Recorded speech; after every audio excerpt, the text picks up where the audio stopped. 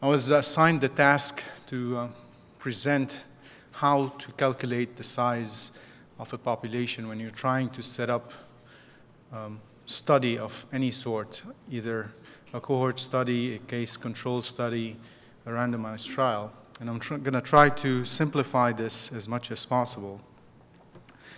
The idea behind obtaining an adequate number of a sample size is that we can't really test the whole population at hand.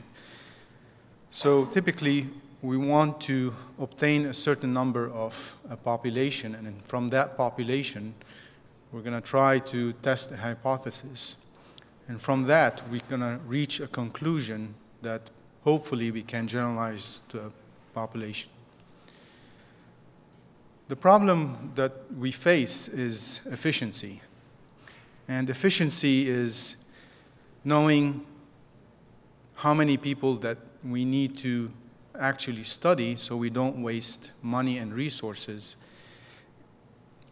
And the worst thing to do when you're trying to do a study is retrospectively say, I didn't have enough patients involved in a study, so what can I do to fish and try to come up with anything from doing a trial? So we have a trade-off with how much money we have and how much we need to spend per sample. And like Dr. Haynes was alluding to with the CRASH trial, $100 per patient, but they studied 2,000 patients in order to reach a conclusion, and there was an extra 8,000 that they did not analyze in time before getting to that conclusion. So it's important to know how much money you have and how much resources you're going to spend on each trial to obtain your adequate conclusion. So sample size is determined by multiple factors. Significance level is very important.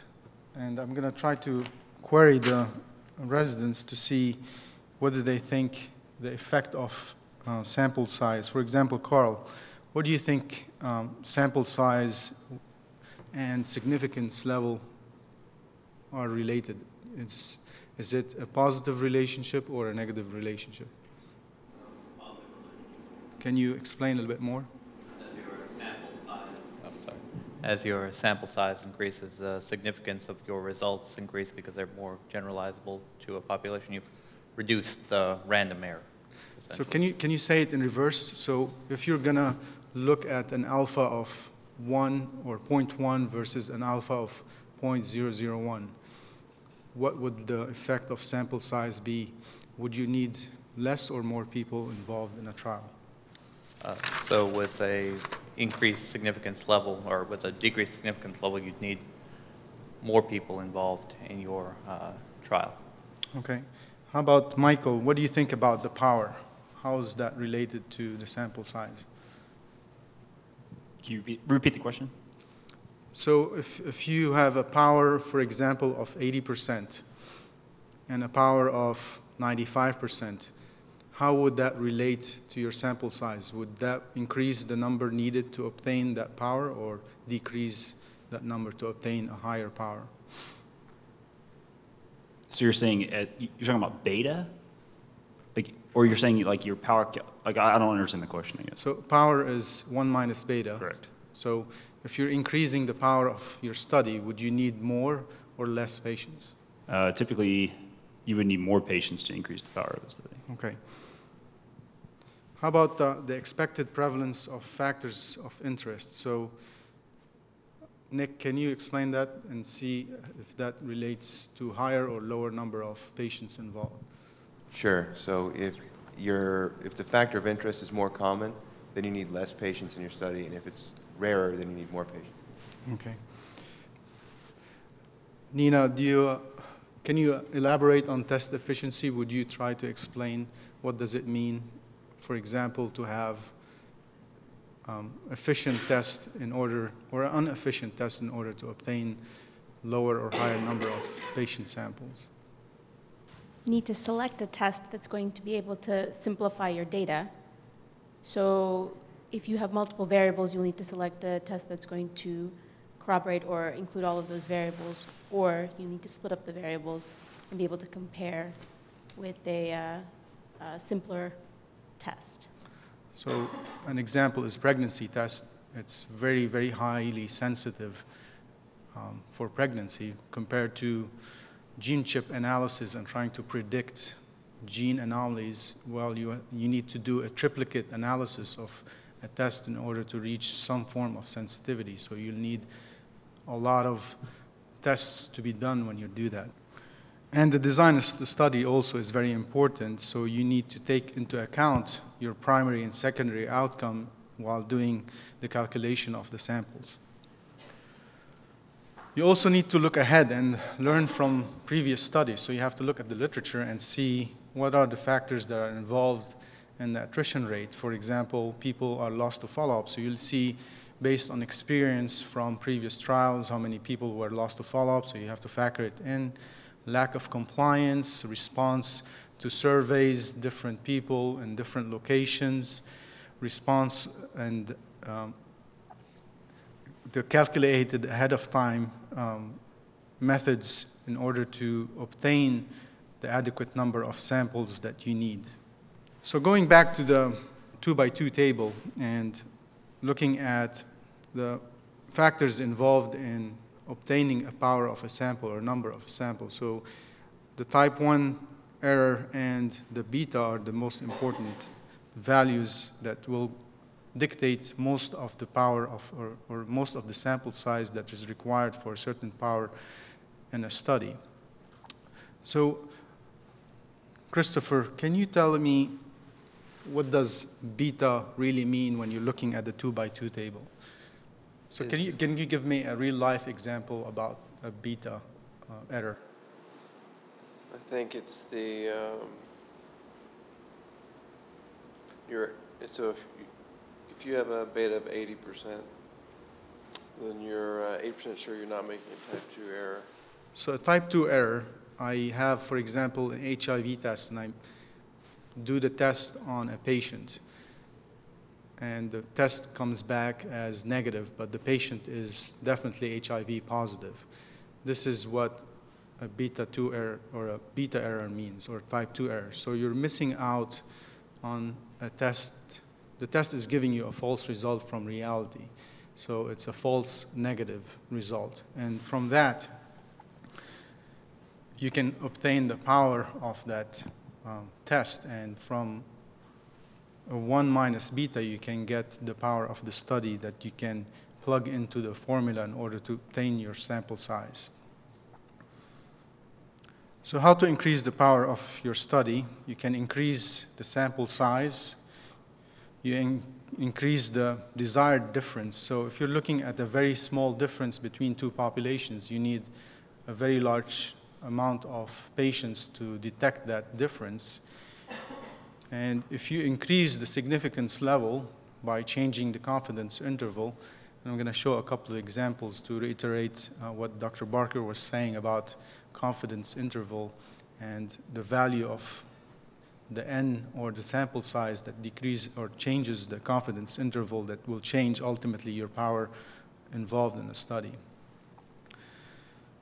So consider these three examples. You have three different populations with three different n's. Each n is a multiple of 10, so 10, 100, and 1,000. In all three studies, your exposure group incidence is about 60% or 0.6, and the control group is 40%. And if you calculate the 2x2 table, for each one, the relative risk is going to be 1.5. Kushal, can you tell me how I got the relative risk of 1.5? What did I calculate? To calculate the relative risk, you did A over A plus B, so 3 over 8, and then you divided that by the nose, so 2 over 7. Excellent, perfect. So in every table, you'll see that the relative risk is the same. It's 1.5 because the numbers don't change. They become multiples of 10. But the confidence interval for the first one is between 0.4 and 5.4, so pretty wide confidence interval, and the significance value has not reached significance. And if you multiply that number by 10, you start to see how tight the confidence interval becomes from 0.4 to 5. It's basically shrunk by half. And if you do that for 1,000, you have a significant change in the confidence interval, and you are much more confident about your result of relative risk of 1.5. So again, to summarize, for the 3 different values of multiples of 10, you can increase your confidence interval and increase the power and the value of power beyond that.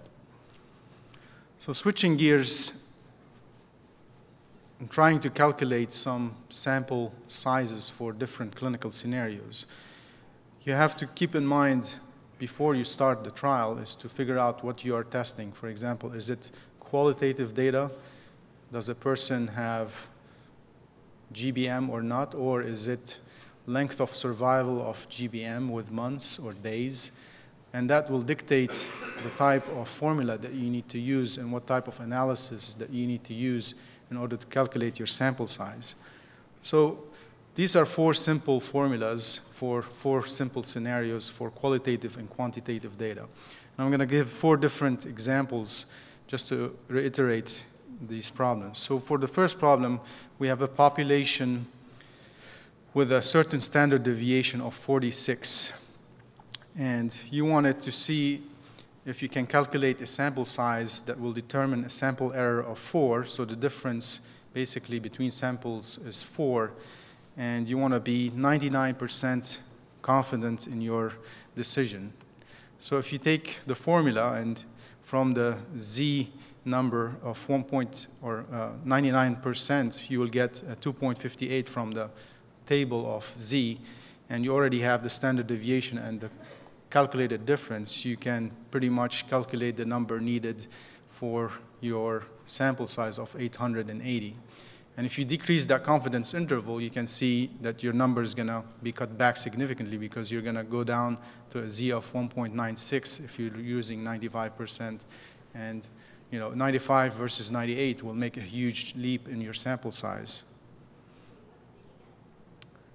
Z is calculated, you get certain tables with Z numbers based on your confidence interval that you need. So for 95%, it's 1.96. For 99 percentile, it's 2.56. These are pre-calculated tables that are present in appendices in the end of statistics books.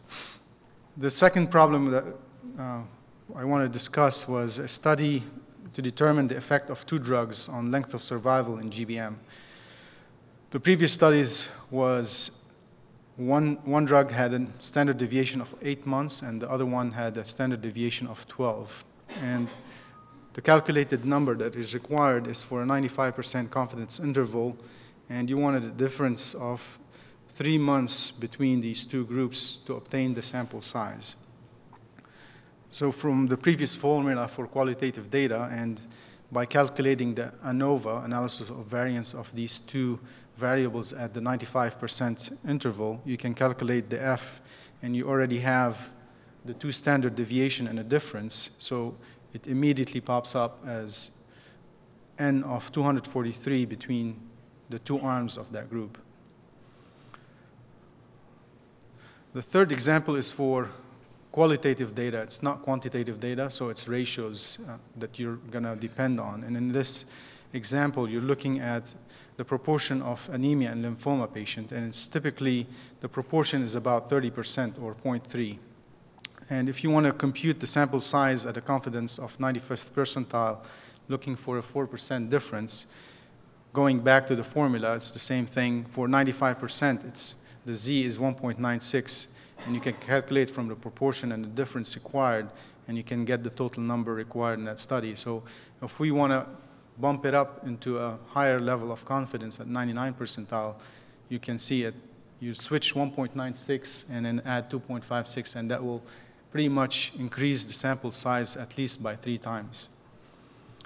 And finally, if you have 2 proportions of patients and you're trying to look at the numbers needed between these 2 groups, for example, diabetes versus two patient populations, diabetes or not diabetes, and the incidence of hypertension, which would be higher in diabetes, about 70 versus 40. And you want to calculate the sample size in order to determine a difference of about 4% in the incidence of hypertension. The formula is a little bit different in this situation. You'll take the average of the frequency or the proportion between these two groups. And even if you don't know the previous proportion, you can select an average of 0.5 of frequency as an out for you if you don't know the other side of the population. And from that, you can calculate the N. And in each group, you will need 2,400 patients. So these are 4 examples of trying to calculate sample size in each population. And depending on the type of variable that you're using, qualitative or quantitative, or one-sided t-test or two-sided t-test, or if it's an ANOVA type of trial or a MANOVA type of trial. So ahead of time, you have to ask all these questions in order to put all this together in order to calculate your sample size for trying to decrease the amount of effort you put into a trial and to come up with certain answers to your questions. So finally, I just want to share with you guys a really nice program that makes life much easier.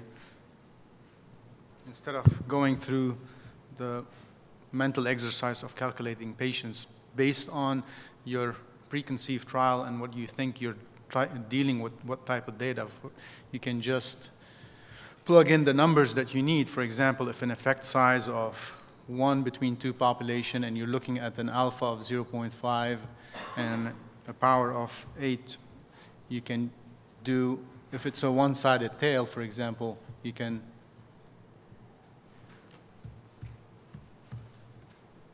immediately get the numbers needed for a sample size, and you can change based on a t-test, an f-test, an exact test, or a chi-square test based on what type of population you're having. So it's a very simple software to try to get your total number of patients that you need in a trial without going through the pains of trying to figure this out with a mathematical formula. If anybody wants that program, I'm more than happy to share it. It's called G-Star Power.